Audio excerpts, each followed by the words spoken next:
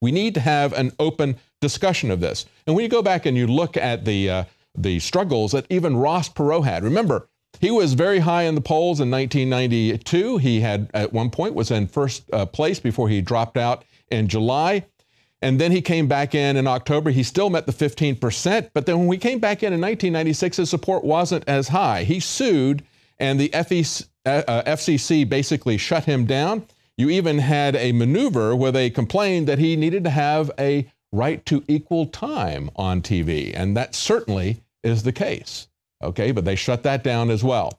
Now we have the situation earlier this year where third-party candidates got together and they sued the commission. They sued the Federal Election Commission and the Commission on Presidential Debates. That has been shut down. They're going to continue to do it exactly the way they want. And now that they have Michael Bloomberg in, look at them to adjust the rules to suit their purposes, even adjusting the polls to make sure that Bloomberg shows up highly in those polls. Because remember, Rand Paul was excluded from the last debate because of a Bloomberg poll.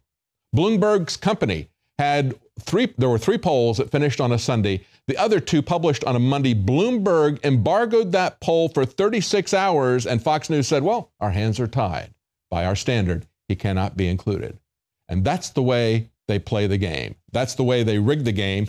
And we can see that now we've got Michael Bloomberg coming in. We see Rupert Murdoch, the very same company that is winnowing the field, had said this back in August. He said, with Trump becoming a very serious candidate, it's time for the next billionaire candidate, Michael Bloomberg, to step into the ring, the greatest mayor. And then he went on to say, he's a great philanthropic executive who, with Giuliani, made New York the greatest. So if the guy who owns Fox News, the people who are allowed to winnow the field, likes you, I'm sure they'll find a way to include him in the polls. If not, then they will exclude him. That's the way the game is played, and it should tell us that the elites are very scared of what's going on. We'll be right back.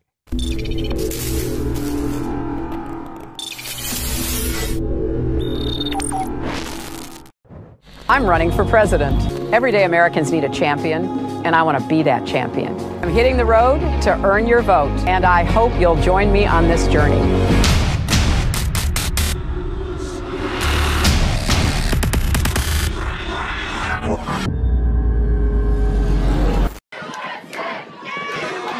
This is an American president. Just add puppet, then vote and repeat every 4 years.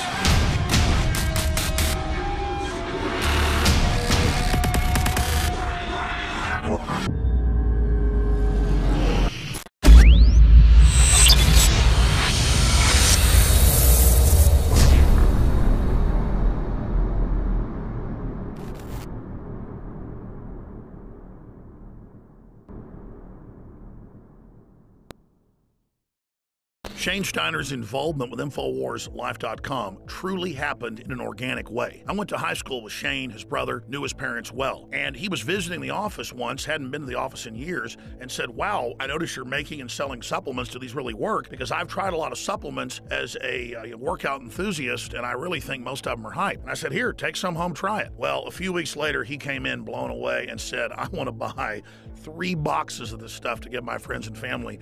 It's simply amazing. He said, why does it work so well? And I said, listen, go to InfoWarsLife.com, watch the informational videos with Dr. Group and others. They understand how it all works. I know that it works for me. That's all I understand. The science, the facts, the research, people's testimonials, they're all on InfoWarsLife.com. You can check it out for yourself.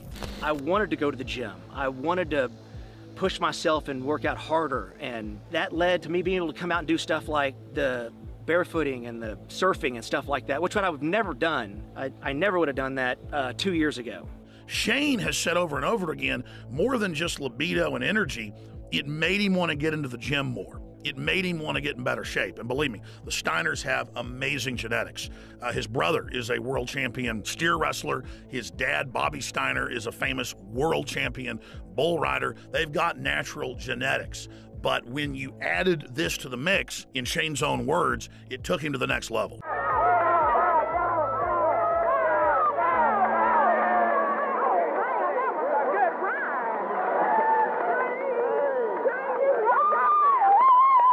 Shane noticed the mental clarity, Bobby was able to work out longer and gain muscle mass. He's already completely shredded. I gotta admit, for me, the biggest effect has been libido. Now, I've never claimed to have a body like some beach model, but back when I was 20, 22 years old and worked out every day, I looked great. But over the years, and being married, having 3 kids, working 18 hours a day, I gained basically 100 pounds. And it's been a long process losing that weight in the last 4 years. But if you look at the photos and the videos of what I looked like 4 or 5 years ago versus today, the results are dramatic. I'd already cleaned up my diet. I was working out hard, but I'd only lost about 20 pounds. It was adding the other key ingredients from InfoWarsLife.com that helped me personally go to the next level and shed another 35 pounds. This has actually made me feel so good that here lately, about a year ago, I started training jiu-jitsu, and that kind of led to doing some boxing and kickboxing. I mean, it's amazing that 2 years ago, I was on the couch and couldn't even tie my shoes, and now I'm training with MMA fighters and just doing stuff that I never thought that I would be doing ever again. So Super Male Vitality has allowed me to do some amazing things, and if it has those kind of effects for me, I know that it will do great things for you. So just try Super Male Vitality. I promise you, you'll love it. And finally, let's look at Anthony Gucciardi, InfoWars.com reporter. He also works with Dr. Group and others, helping develop the newest, most cutting-edge, high-quality supplements. Let's take a look at what happened when he tried to barefoot ski for the first time with the Steiners. And remember, we're not making fun of him. He had the will to get in the arena, and he's lost more than 10 pounds in the last few years of fat and gained more than 10 pounds of muscle. And Anthony chalks it up to Super Male Vitality as well.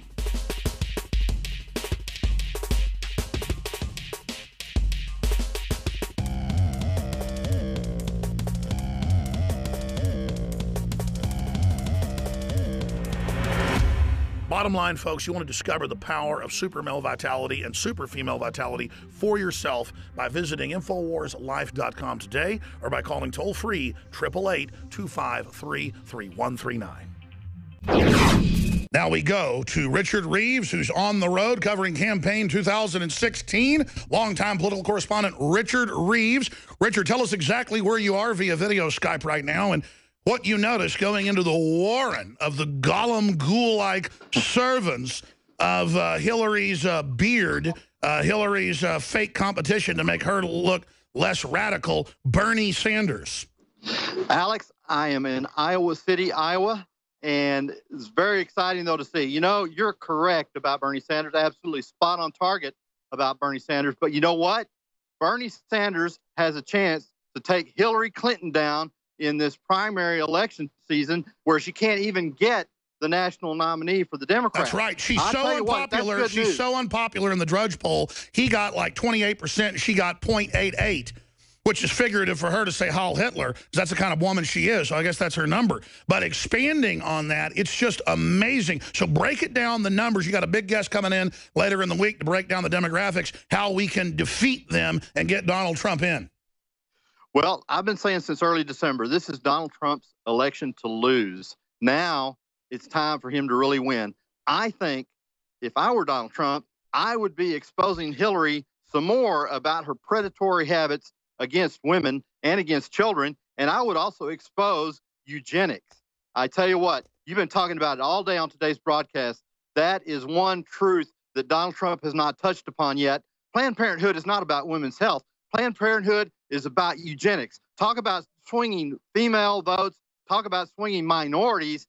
That's how Donald Trump can do it. Donald Trump, I'm asking you, get out there, talk about Planned Parenthood. Talk about that it's a eugenics program. Talk about Margaret Sanger being a eugenics proponent. Talk about Hillary Clinton following up and being right in Margaret Sanger in the New World Order's pocket in pushing eugenics, whether it be fluoride and lead in the water or Planned Parenthood or all those different things you laid out earlier today in the broadcast, Alex. Absolutely.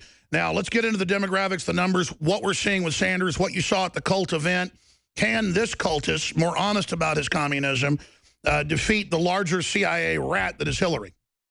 Well, that's one of the beautiful things about the New World Order is they've built this enemy of communism and socialism here with their liberal education system, the public schools that are a disaster, the colleges that are liberal campuses of disaster.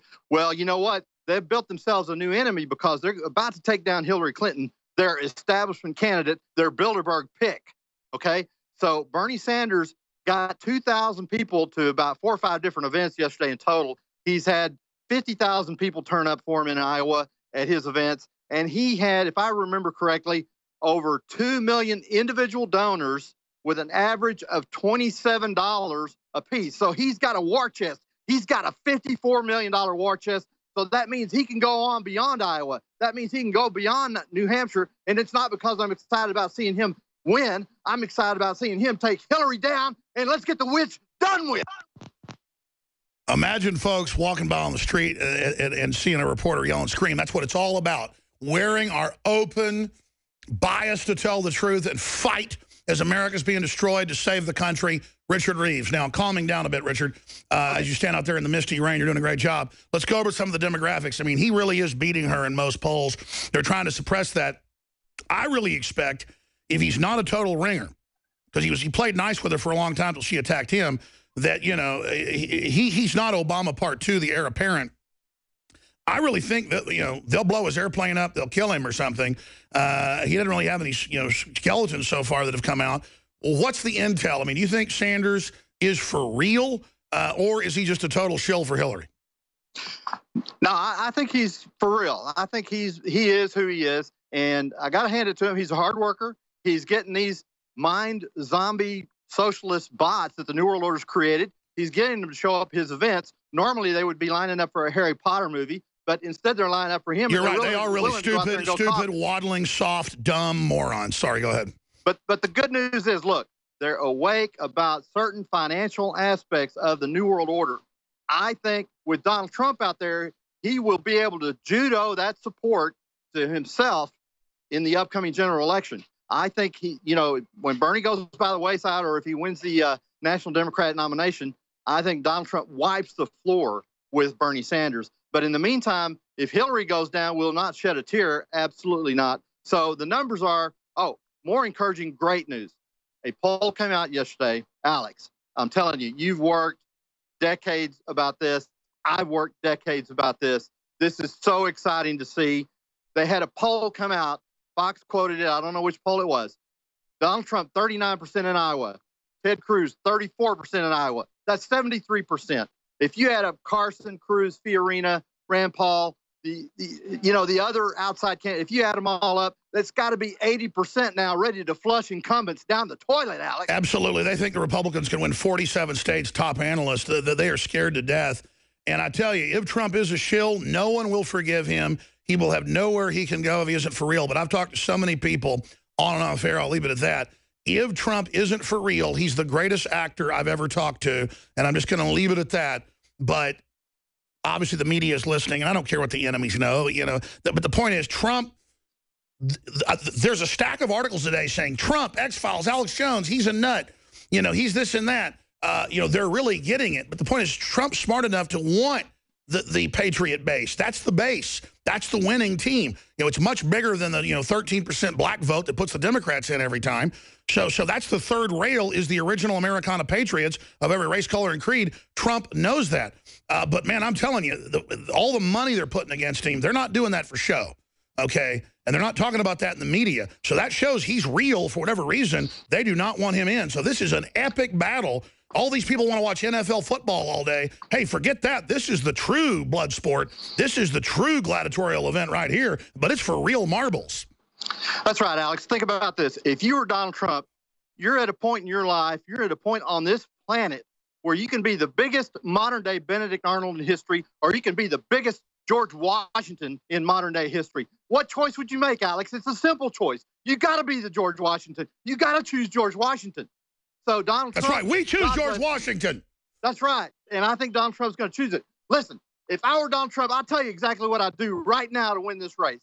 Number one, I would reach across the aisle to Ted Cruz right now, and I would say, look, Ted Cruz, you have been hated in Washington, but you know what? That is a badge of honor. I love you for it, brother. I understand why you took out a loan at Goldman Sachs. I understand why you did a Citibank loan, because if you hadn't have done that, Lieutenant Governor David Dewhurst, Texas, would be the senator right now. And he's the really bad guy. Ted Cruz. Yeah, That's right, really bad news. So I forgive Ted Cruz for that. And on top of that, it was a loan. It wasn't big speaking fees like Hillary Clinton had from Goldman Sachs. $600,000. Well, let's expand on that. I mean, you take a loan wherever you can.